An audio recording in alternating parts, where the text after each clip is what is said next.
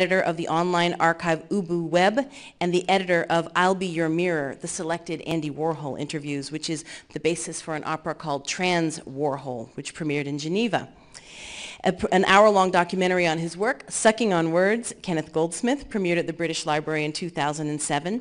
For many years, he was the host of a terrific weekly radio show on New York City's WFMU, and he teaches writing at the University of Pennsylvania, where he is the senior editor of Pen Sound, a remarkable poetry archive that I urge you should all check it out, Pen Sound. Alison Knowles, in addition to being a poet, is a visual artist known for her sound works, installations, performances, publications, and association with Fluxus, the experimental avant-garde group formerly founded in 1962.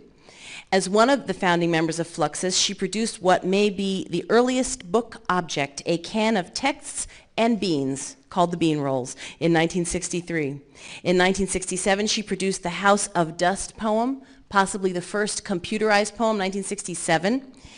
She expanded the scale of her book projects with The Big Book, an 8-foot-tall book of environments organized around a spine. So you can see the kind of creativity that she brings to the project of making poems. So if Alison Knowles and Kenneth Goldsmith would please come to the stage, we would love to hear from you.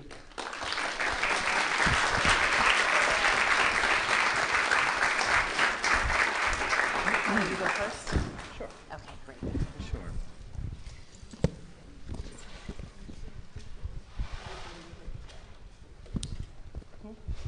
Is Jessie here?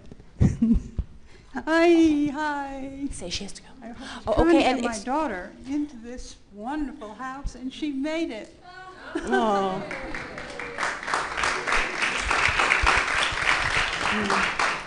And if I could just, I just received a signal that our First Lady has to, doesn't have to go. Okay. Carry on. I misread my signal. All right. Okay, terrific. So, Kenny. I'm so glad you can stay. I'd actually like to extend what Billy and Rita said, but take it from a slightly different angle. I'm actually interested, for my students, I teach a class at the University of Pennsylvania called Uncreative Writing, where they are penalized for any shred of creativity or originality that they show. As a matter of fact, these kids surreptitiously know so well how to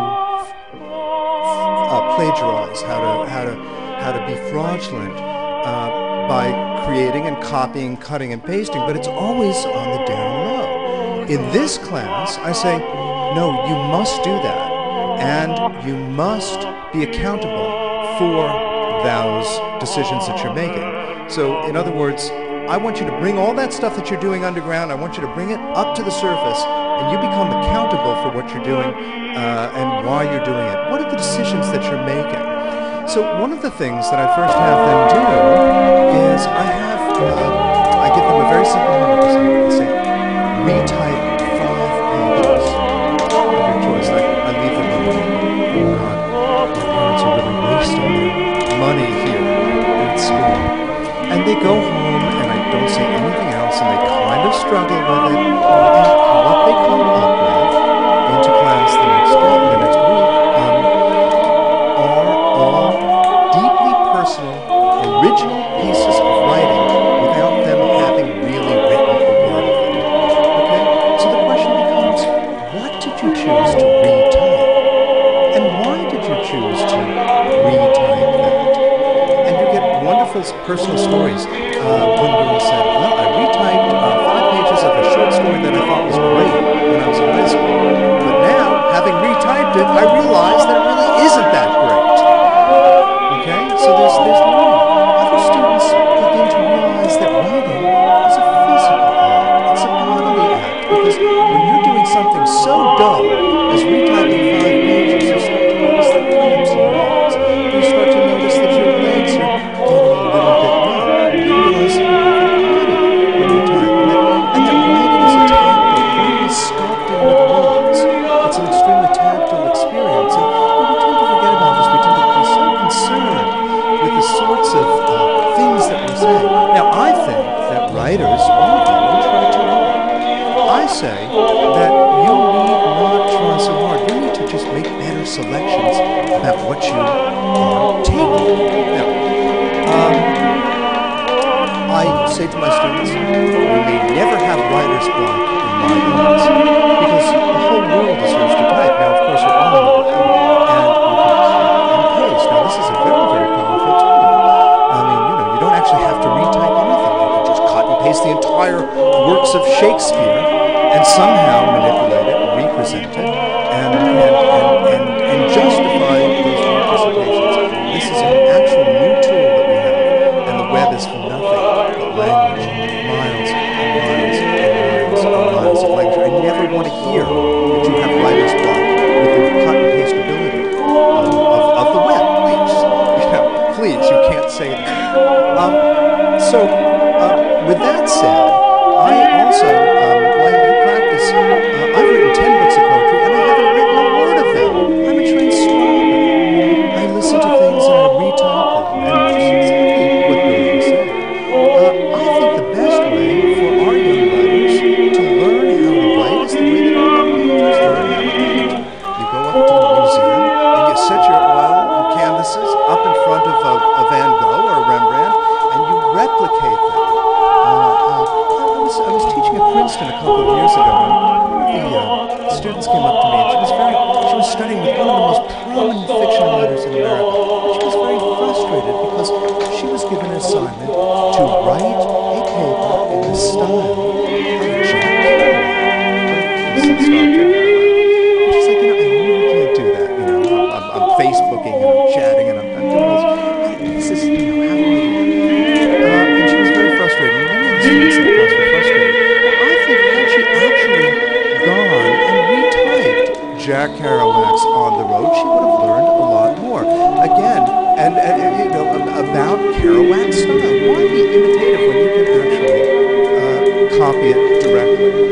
And I think actually this is not so different from what you were saying. I just call it uncreative writing. And I think we're really both getting at a way of different ends of what creative writing really means. Now, I'm just about to finish up, but I wanted to share with you some of my books. I am the most boring writer who has ever lived. I'm famous for that. My books bore me so badly, I can't read them. I fall asleep when I have to proofread them. They're horrible. I'm going to tell you, this is a book called Day, and I retyped one day's paper from the New York Times, from the very beginning of the paper to the very end. The stock pages alone, now of course they don't do stock pages anymore, the stock pages alone are 300 pages.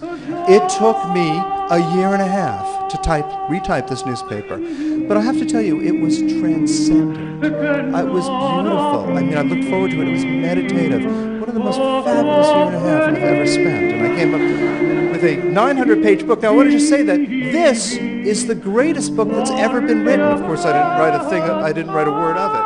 But it's got love, it's got pathos, it's got war, it's got passion, it's got victory and defeat. You know, it really is.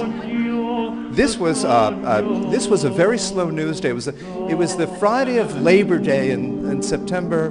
The Friday of Labor Day in September of 2000. I mean, I picked a nothing day. I didn't want a dramatic day. I wanted a boring day because I'm a boring writer. But it really is. I want to just say that too. The newspaper is